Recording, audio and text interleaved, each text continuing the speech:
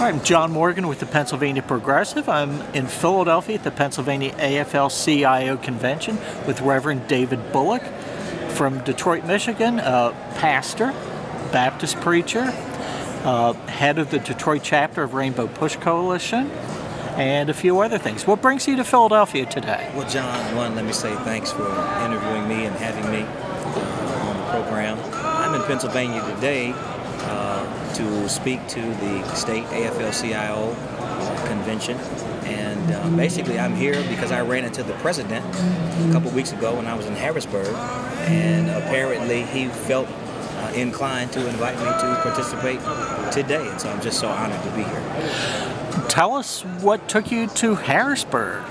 Well, Harrisburg, Pennsylvania, state capital, has been in a turmoil recently around state occupation, receivership, because the city was having some financial difficulties. The mayor was one way, city council the other way. Ultimately, I do believe the state sent in a receiver, and that receiver makes the elected officials' power greatly diminished.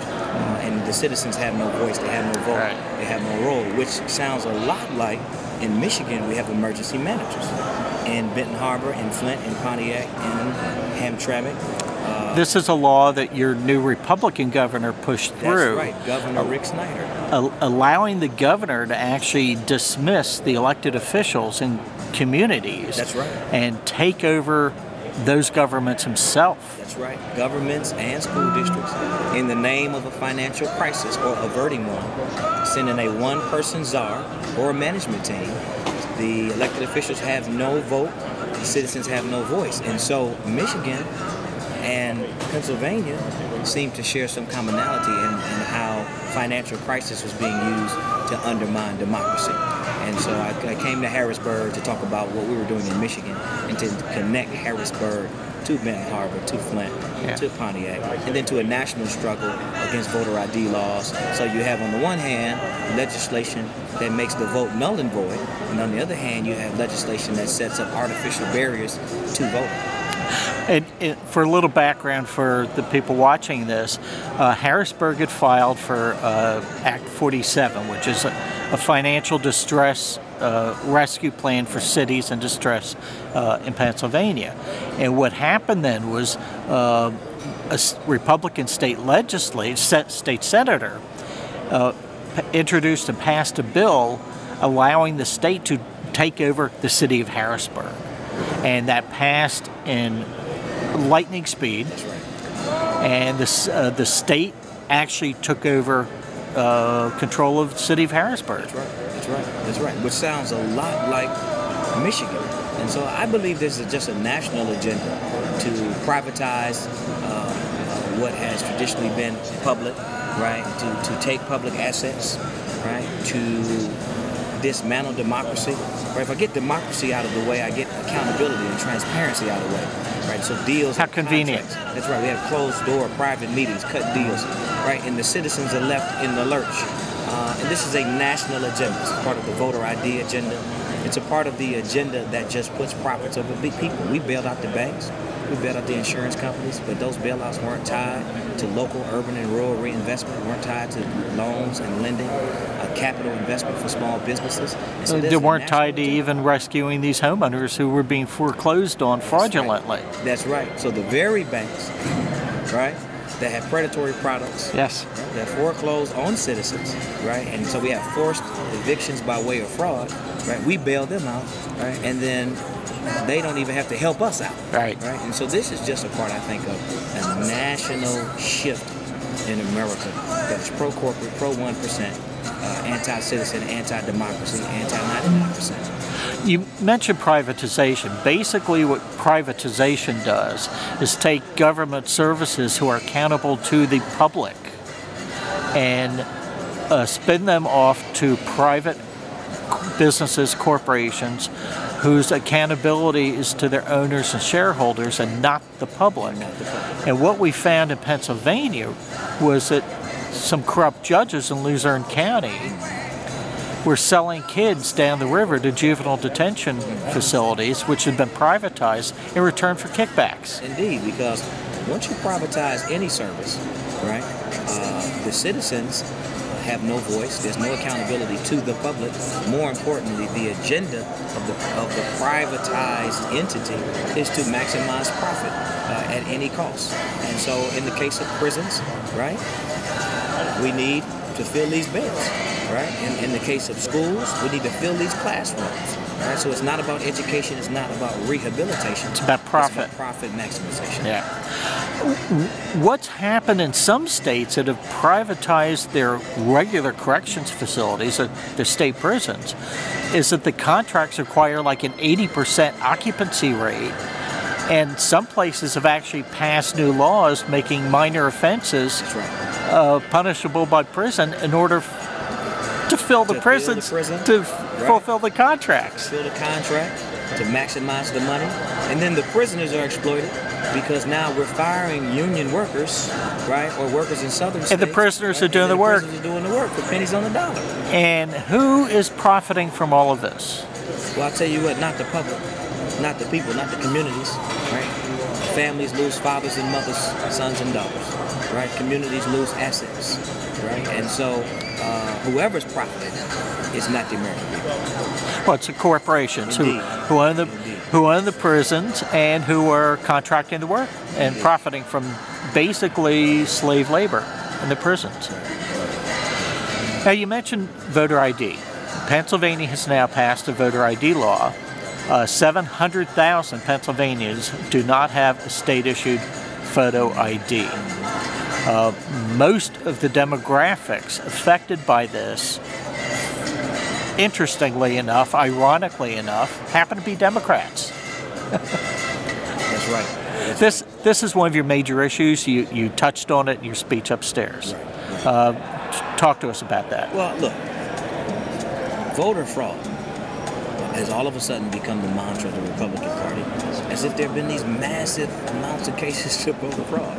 And then under the guise of that, states around the nation implement voter ID laws, right, to fight voter fraud, right? Now, most of the people affected by these voter ID laws are seniors who vote Democrat, African Americans, Hispanic Americans, other minorities who typically vote Democratic. And so disabled people. Right, disabled people, right? So you have a disenfranchisement of Democratic voters, right? Seniors, minority voters. And it's almost as if they're doing point shaving. Right? If I want to steal an election, I don't have to steal it outright, right? If I just shave the points, right? If I create a barrier for people so that they may not be inclined to vote, they may not have ID, they may not be able to afford ID. ID may not even be a part of their culture in certain kinds of ways, right? And I limit the amount of people who are inclined to vote, then I can steal the election. So I think this is a national agenda, ultimately, to affect the outcome of the presidential election, because we heard it said when President Barack Obama got elected that the #1 agenda of the Republican Party was not to make America great, but it was to make Barack Obama fail. And I think this is part of that agenda. You mentioned in your speech that they want to sink the ship in order to sink the captain. That's right. That's right. They want to blow up the ship to sink the captain. And in the process, if we're on the ship, we're going down too. And so we should not fall for the rhetoric, right? This is not about Republicans. This is about the Republic. This is not even really about Democrats. This is about democracy. And we must come together and fight for our future, right? And fight the war against poverty, not war on the poor. Right? Fight for the children, right? For those who are losing or lost unemployment. And fight for those who are in distressed communities and depressed, who have no hope, right? And reignite what it means to be an American and reinvigorate the American dream. But there are people in this country who are blaming the poor people for all the country's ills. Indeed, there are insensitive, silly people who actually think that poor people are the reason why America is facing the problems that it's facing. No, what we've seen is the failure of the Great Society program, right? All of the air came out of that topic. The response to the riots in urban cities around the United States of America, 1968, 67, 68, 69, and the public policy response for full employment, for public housing accommodations, for a change in education, for urban revitalization, right? We've seen now after the civil rights movement, the great successes of that movement, after the women's rights movement, the great successes of those movements, after the anti-Vietnam, anti-war protests, we see now a different public policy, a conservative approach rule the day. And so we're seeing public policy decisions being made by people who want small government, who want a states' rights agenda, who want a pro-corporate and privatization agenda, and that's just the wrong agenda. You said upstairs we need to change the culture. Expand on that a bit and kind of review what your remarks were in that regard. Well, I think right now we're in a tug-of-war, both in terms of what America will look like, what the appropriate political language is, and what the appropriate political priorities are. Right now, we're pro-American empire, right? Coming out of so many wars, spending so much money overseas, reinvesting in Iraq, reinvesting in Afghanistan, but not Detroit, but not Philadelphia, right? Not reinvesting in Harrisburg. So we have an agenda that is pro-American empire. We have an agenda that is pro-corporation at the expense of citizens, right?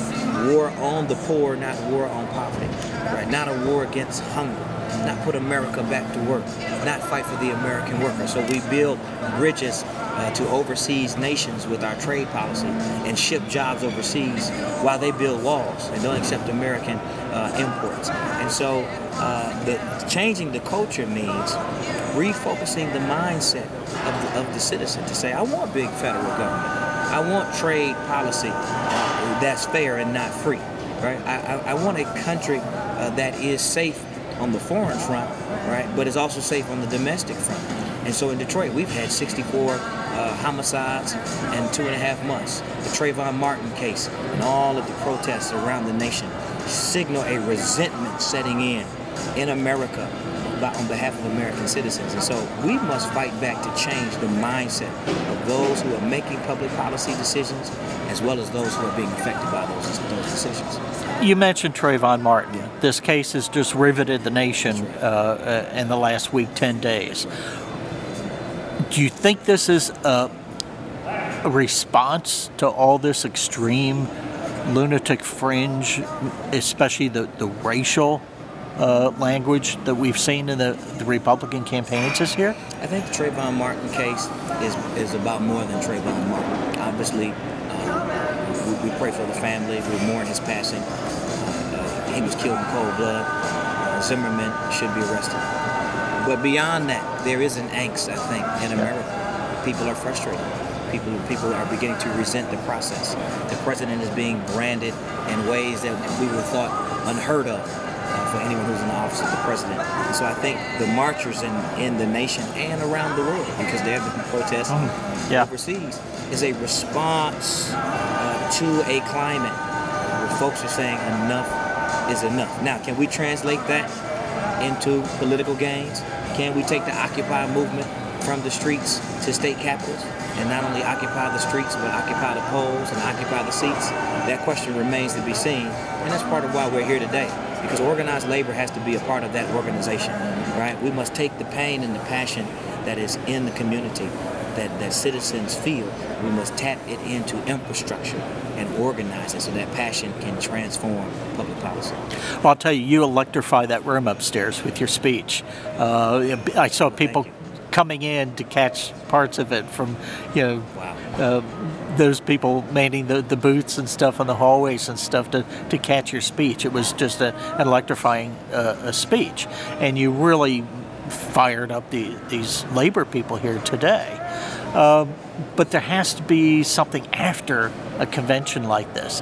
There has to be follow-through. How do you make sure people do that? Yeah, I think that's a great question, and I think the labor movement is organized, right? It's organized labor.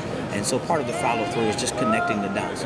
We've got pieces here. We just can't operate in silos. We can't operate in ethnic silos, black versus white. We can't operate in ideological silos, integrationists versus nationalists versus communists versus. We can't operate in labor silos, SEIU, AFL-CIO, right? We've got to come together. And I think the real work is not inventing infrastructure, it's connecting infrastructure. And I think that work is being done right now. The fact that I'm here from Michigan, in Pennsylvania, a pastor addressing a labor convention that's statewide already seems to foreshadow the networking that needs to happen to bring all of the troops together. Now, frankly, most of the people in that room upstairs were white. Philadelphia organized labor has a history of racial animosity. For decades and decades, it's been very, very difficult for African Americans to join the labor trade unions here in the city of brotherly love. A lot of this is due to divisions that have been foisted by the elites of society, setting working people against each other by race, by class, by sexual orientation, by whatever means they can. You know, one of the themes today is, you know, we hang together or we hang separately, as Patrick Murphy mentioned in his speech, the famous Ben Franklin quote. How do we overcome, especially the racial divisions within organized labor, so everyone is pulling together? Well, I think we just have to do it. We just have to set an agenda that's very intentional about breaking down racial barriers. We must interact. We must work together. We must find common ground. I think there needs to be a conversation about what do we have in common in terms of our agenda. I believe that our political life, both in the church, in the country, in labor, our political life in America is so personally driven, so driven by personality that sometimes we can't come together on policy. I think we have more in common and that we need to fight for than to be focused on the stuff that divides us. And are some people prejudiced? Of course they are, on both sides, right? But we cannot let the minority that is ignorant, right, make us lose the elusive dream of our unity and diversity. Those of us who know what we need to do need to be courageous and empowered to come together and do that. Part of your speech, you were basically telling these labor organizers not to whine and kind of pout about all the attacks being mounted by corporate America against the labor movement, but to get out and educate people. That's right. That's right. That's right. We cannot spend our time complaining. Right? We should be spending our time gaining. I mean, we cannot, swim in blessings and drown in complaints. Right? The labor movement has a history. It was started for a reason. I mean, and we have been so blessed, I think. Right? We've gained so much that we have sometimes, I think, forgotten the fighting spirit. Right? It was the fighting spirit that got us here, right? And it is the fighting spirit that will keep us here. And we struggle. Struggle is a part of life, right? Building the wall, right? Restoring the infrastructure, educating the generation that is before and that is coming about what happened before they got here. These are the things that we must do. So we can't worry about it or whine about it. We just need to do what it is that we have to do. We have to roll up our sleeves and get out there and work. Get out there and work. And look, when we work hard, good things come our way, right? When we fight back, we win. Look at how far this country has come. Right? Look at the gains that we've made, both racially, economically, culturally, and socially. But these were hard fought gains. I mean, these didn't just happen. Folks didn't just pass these laws because they wanted to, right? We didn't get vacation pay and a work week, 40 hours. We didn't get that because folks wanted to give it to us. We didn't get anti-child labor provisions just because they didn't want children to work. We got the Civil Rights Act because of marches in Selma, Alabama. Marches in Memphis, Tennessee, when Dr. King died, representing AFSCME workers, garbage workers, right? It was the march after his death, which also signaled landmark legislation. And so when we hit the streets, we win, right? When we fight back, we win. When we work together, we win. We cannot be frustrated. We cannot put our head in the sand. We got to roll up our sleeves. Well, speaking of hitting the streets, you're talking about doing a march from Detroit to Lansing, Michigan, to protest this law in Michigan taking over local governments. It's a 93-mile walk. That's right. It's a stride toward freedom. It's a march for justice. And if there can be a trail of tears, there can be a walk to victory. If that takes 93 miles, all you got to do is put one foot in front of the other and keep your eye on the prize, and we'll go that way. And so it's not the distance, right? It's the dream, right? It's the destiny. It's where we're headed. And we must dramatize how serious we are about what we seek to make this country become. All these right-wing efforts, whether it's voter ID, taking over local government, and you know, the Stand Your Ground law, which we have now in Pennsylvania also, all these efforts, the bills to require illegal searches of women's vaginas, these are all building a backlash. What do you see maybe dangerously happening in the future should Republicans get more power this fall?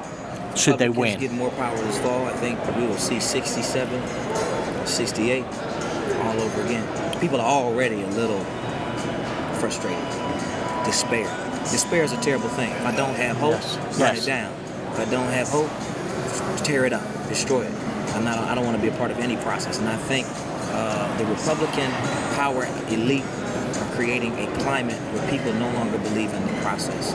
And that's very, very dangerous. And so we must fight back, not just for ourselves, but for our country, right? To turn the tide of riotous, uncontrolled, radical rebellion, right? So that the embers and flames of discontent don't burn too hotly and destroy neighborhoods. And turn into violence. That's right. That's right. So that's something that we're also concerned about. And I've said this. I said this to Governor Snyder in Michigan. I said, sir, be very careful about the public policies you support. You might be sowing the very seeds that will come back not only to haunt your political career, right, but that might haunt the very livelihood of people who live in Michigan. And that same warning should go out to the Republican power elite. I mean, America is America because democracy keeps us connected in a nexus of hope, that by way of dialogue and fair participation in the process, right, everybody at least has a voice, right, everybody at least is heard, everybody counts. When I start thinking I don't count, then we're headed down a slippery slope towards violent, rebellious, and riotous action, and we don't need that. That's something that we don't need, so we must fight against that possibility. There's a saying that the only stronger emotion than fear is hope. But once people lose hope, they turn to radical alternatives. This whole voter suppression effort centered around voter ID to solve a problem that doesn't exist. Everyone knows what it's really about. It's about suppressing the vote this fall. That's right. And won't that result in people losing hope if they lose their franchise? Sure. I mean, that's why we cannot allow the suffrage to be suffocated, liberty to be lynched, because we don't want people to lose hope. Malcolm X gave us the options, the ballot or the bullet. So why would someone intentionally take the ballot away and then put laws on the books to empower people who have bullets, stand your ground laws, right? And so this seems to almost be an intentional creation of escalation of a culture of violent response that is not going to serve the business community, it's not going to serve the activist community, the labor community, the faith community. And so we must be the canary in the mine, right? Letting the miners know this danger is down here. We must be the candle burning in the dark. We must be the bell that tolls and lets people know that we are in a critical season in the history of our country. We will decide this year what trajectory America will be on for the years to come. Well, thank you very much, Reverend, and thank you for coming to Philadelphia. Thank you so much.